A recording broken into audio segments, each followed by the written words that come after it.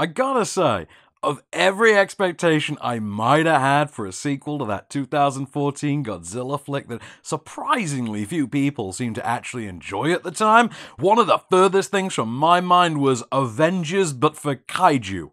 But if you saw that coming, well, I want your drugs. It's awesome, but wow, that's pretty out there.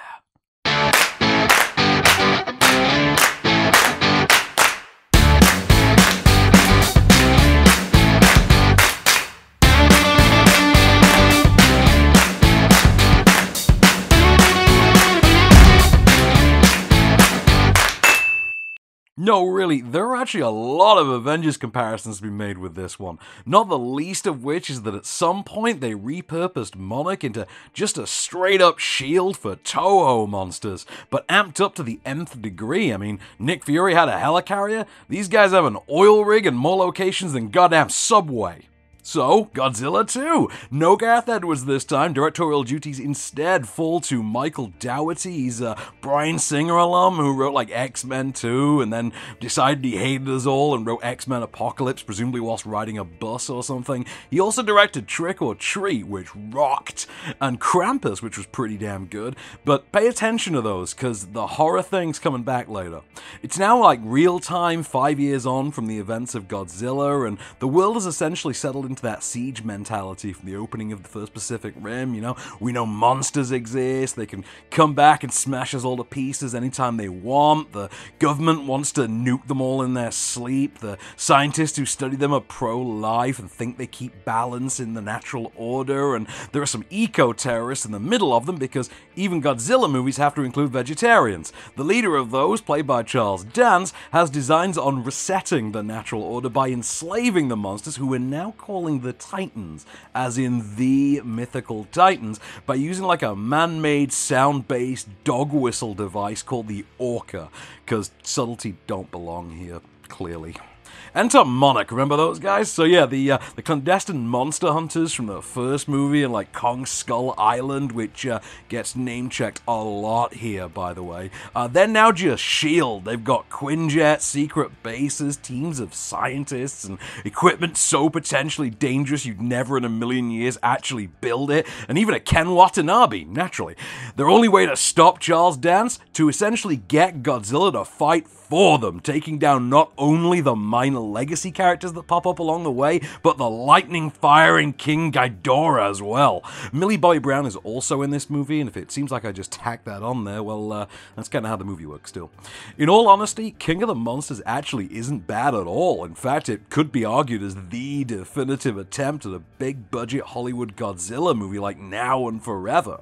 I mean, it won't be, because we all damn sure know that Godzilla vs. Kong's coming our way on the back of this, but if nothing else, it's at least a step up for the pretty joyless first movie, and a hell of a leap from that piece of crap 98 Emmerich movie with like Leon and Mo Sizlak out in the rain.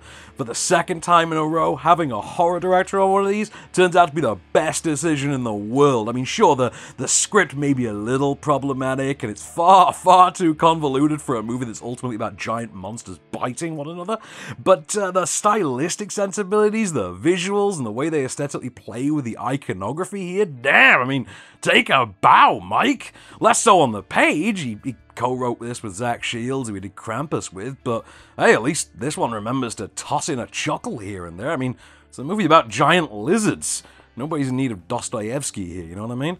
Cast-wise, everybody's rock solid. Half the cast don't need to be there, but at least they make a pretty rousing effort while they are. Watanabe's spitting out Zen as if it's a natural byproduct of spittle, and Charles Dance is just a badass 24/7. We all know that, don't be tripping. But Vera Farmiga's great, despite her character making increasingly less sense in hindsight, and Kyle Chandler's there because there was a casting void for, you know, some guy, and both Ron Livingston and Jason Clarke were presumably busy, perfectly solid, even though, again, less sense as it goes on. His character actually at one point changes motivations within the space of a single monologue. It's kind of hilarious.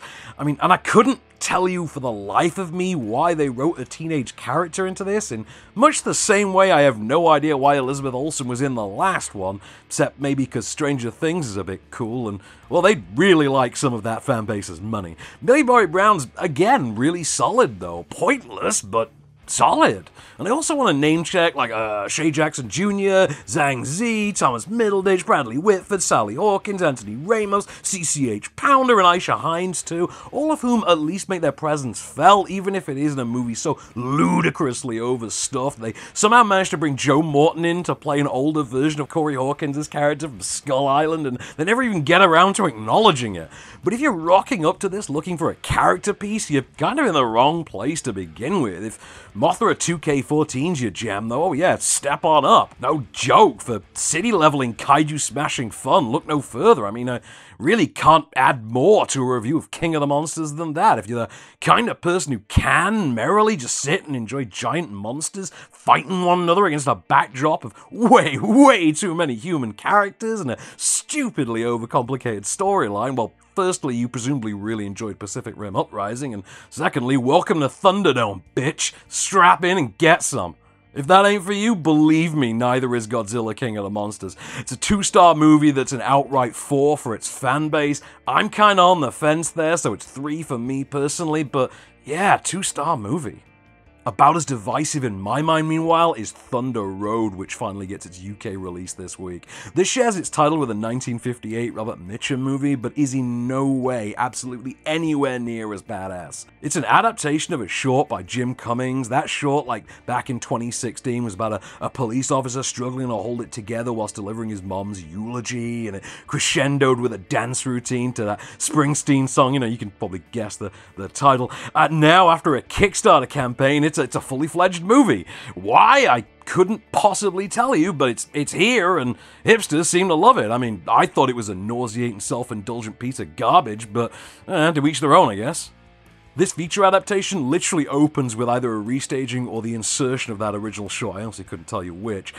Going on to follow Cummings' character as literally everything about his world falls apart around him. You ever read The Killing Joke and see its whole one bad day theology? This is essentially that as a movie. It's decently enough put together. Jim Cummings also wrote and directed and edited it, but good lord, is this navel-gazing bilge. It's barely held together by a pretty rousing otherwise turn from Cummings in front of the camera, but even his snot-laden ramblings can't make it work as a fully fledged flick. It's perfectly possible to take a short film and expand it into something genuinely good. Go and see This Is the End for a masterclass on that one, but this sure ain't one of those.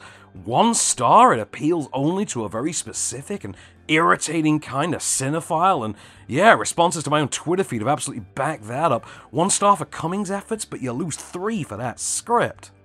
Second week in a row, though, the baller turns out to be Olivia Wilde. So last week she dropped a directorial debut and it was a pretty terrific spin on Superbad, and this week she's back in front of the camera in A Vigilante, and she's leading what can only be described as the feminist art house halfway mark between The Punisher and You Were Never Really Here, and Christ, you get 3 stars from me on that concept alone. In fact, hell, just 3 stars. Let's call this what it is. So Wilde is Sadie, a woman escaping her own abusive and traumatic past by training up as a one-woman tack team and setting out to help other abuse victims one at a time. Essentially a sort of avenging angel in exactly the same way that Claire Foy was at the opening of The Girl in the Spider's Web last year. There's a little bit more to it than that, and Sadie's got her own demons to face, and naturally she'll get there, but the brilliance of A Vigilante is in the grit and the minutiae rather than the eventual destination. This is all about the journey,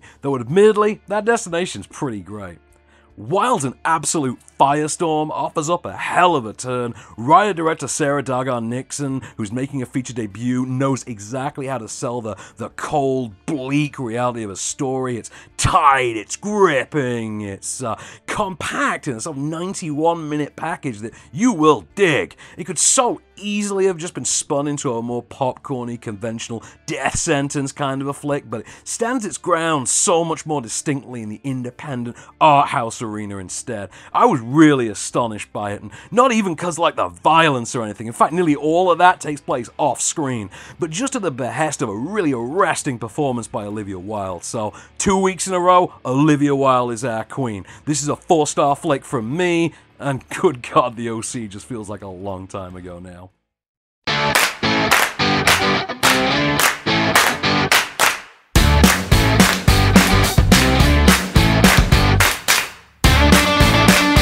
Hey, thanks for watching. Don't forget to like, share, subscribe, rate, and review.